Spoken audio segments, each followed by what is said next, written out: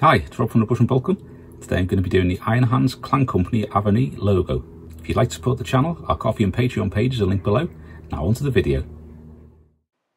So the first colour we're going to use is Vallejo White.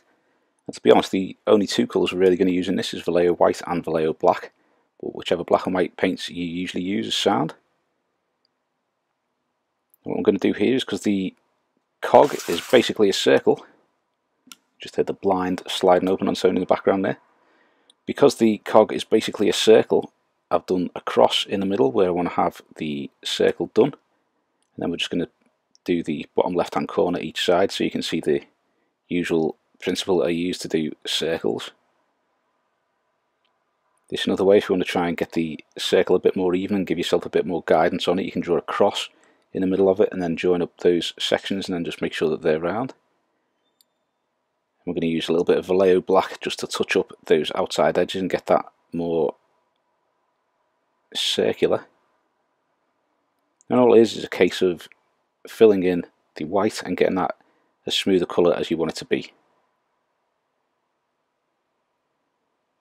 Now, if you follow us on Instagram, you probably found the picture that I did of the Iron Hands the other day.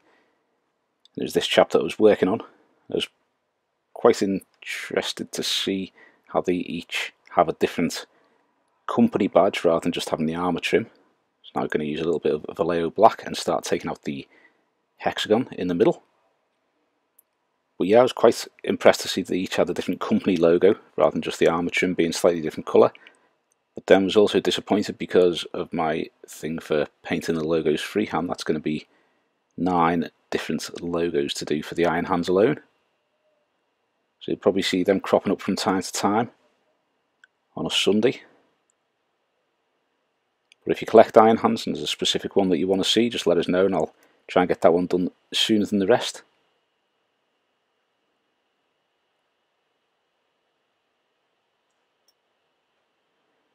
So with the hexagon, because you've got 3 vertical kind of points on it, I always do a larger line for where the top and the bottom point are, and then on each side do a vertical for where the sides are too. You don't have to get these perfect because you will be touching it up. You can see that's not a perfect hexagon by any standard, but it gives you the basic shape which you can then work from. So all you do is you are joining up the vertical points and joining up the tops of those together and the bottoms of those together to give you that rough hexagon shape. And then we shall be sorting it out with a little bit of white and a bit more black and just tweaking it here and there just to make those outside edges the same length, to make the points at the top and bottom the same pointiness, and just working through it like that, trimming down the sides, trimming down the top and bottom, maybe adding a little bit of black here and there just to fill that out and get that to the right shape.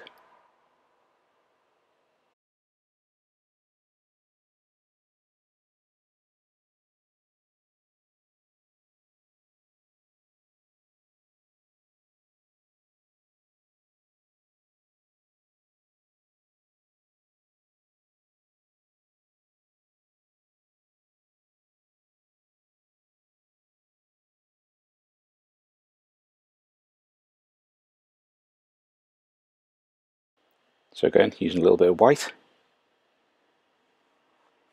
I'm going to start tweaking that hexagon there.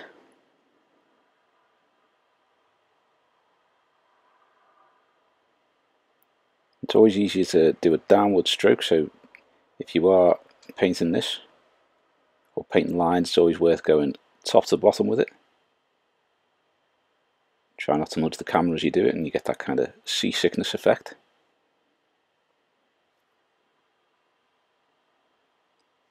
There's a little bit of a jump there where we're off camera, but here we are just tweaking the hexagon a little bit each way.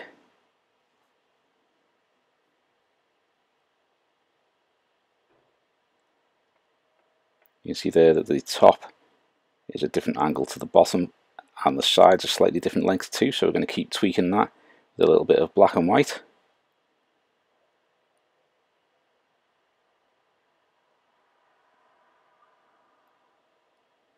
If you see me holding it up and just holding it steady for a few seconds, that's because I'm looking at it to see where needs to be shortened, where needs to be lengthened.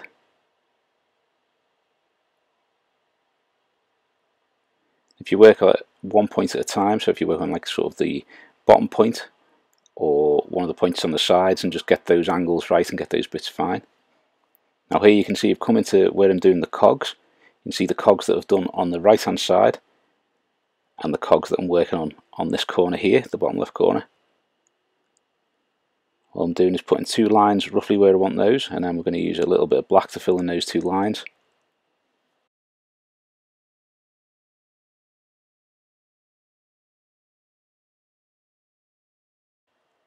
Once you've filled those in, we'll then be coming back with some of the white to get those into the right shape and smooth off the top of them so that they aren't brush shaped or rounded.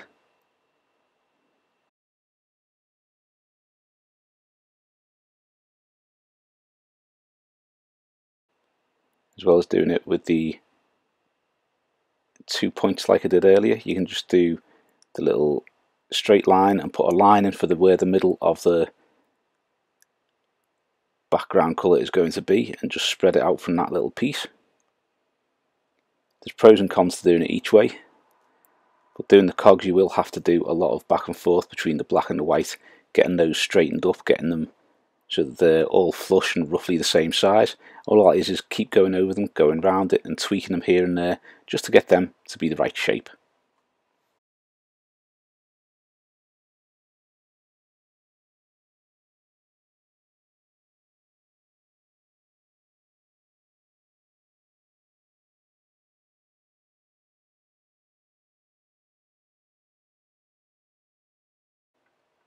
It's worth being careful when you're doing this.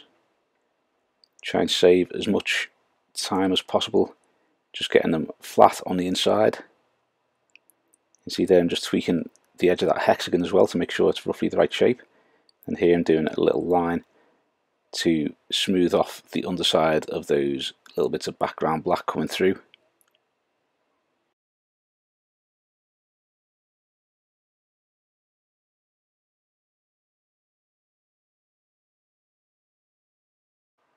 All you'll do is keep doing this for the whole thing, going around trying to get them all roughly the same size, and it does take a lot of time, a lot of effort. I think the unedited video footage is about 20 minutes to do this one.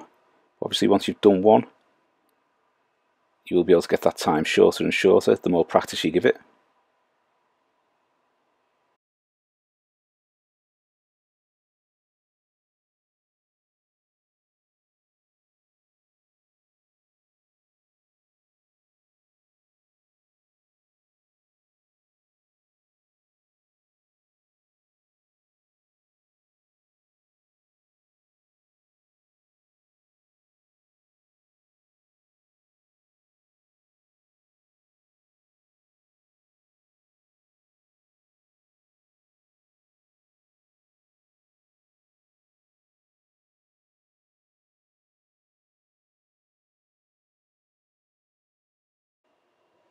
A little bit off screen there, sorry about that.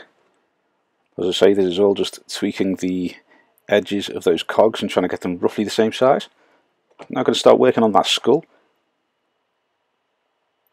So the clan company Avernii badge has a skull in the centre. They all have like different emblems in the centre of the cog. These guys have a skull, so we're going to do the smooth top of the skull. And when you get round to this like part here where you've got the edges of the cranium, you're going to have the little cheekbones sticking out just a little bit. So you're going to put a little kind of nodule, a bit of a lump sticking out of those bits, like so. Where that lump comes down, you are going to join it together and add a couple of teeth at the bottom of that. So I'm going to get that cheekbone on the right hand side too.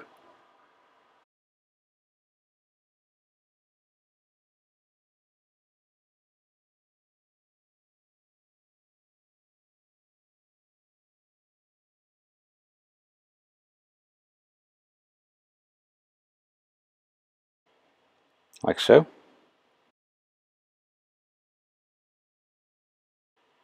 We're just going to do some careful downward strokes just to get those little teeth on there.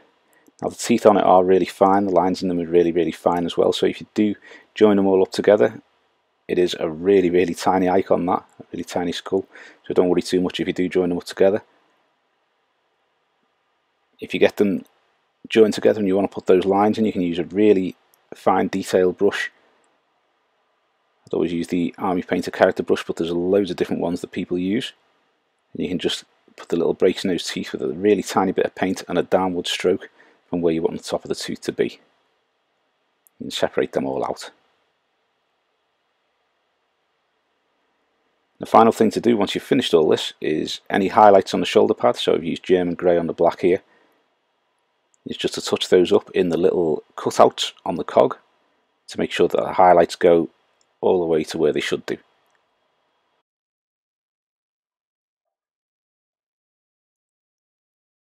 That is the finished Iron Hands Marine and the cog that we've been working on that right pauldron.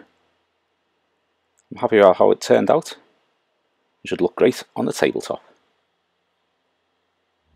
Thanks for watching. I hope you've enjoyed the video, and if you have, please give it a thumbs up and subscribe to the channel so you don't miss any future content. Also, think about subscribing to some of our other social media, linked below. Thanks very much. If you like the channel and you enjoy the content and you'd like to support us, our Ko-fi and Patreon pages are linked below. Thanks very much.